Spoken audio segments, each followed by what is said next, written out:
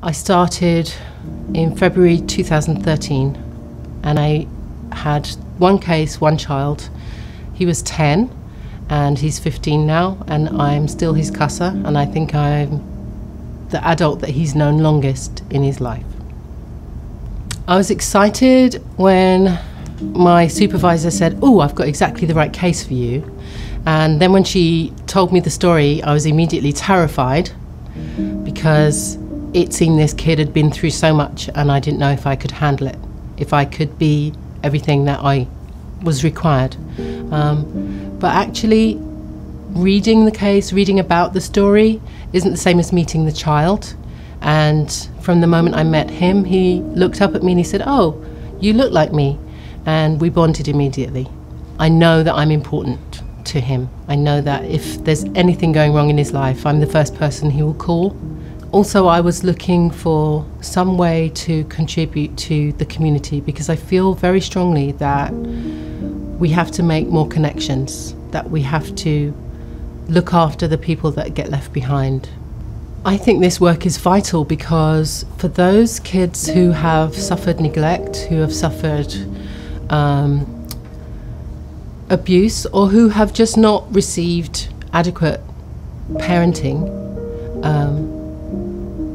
who aren't doing well at school, who aren't doing well at home, they're not going anywhere. They're going to become citizens of our future, not just their own futures. We're all in it together.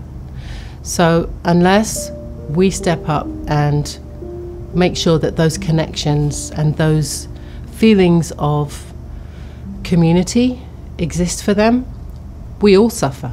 It's not just the child that is abandoned, but it's also some important connection that we have to each other that gets fractured. Being a CASA, you're not there to be the social worker or the teacher or even the parent. You're there to just provide that one relationship where they can rely on you to respond whatever their need is at the time.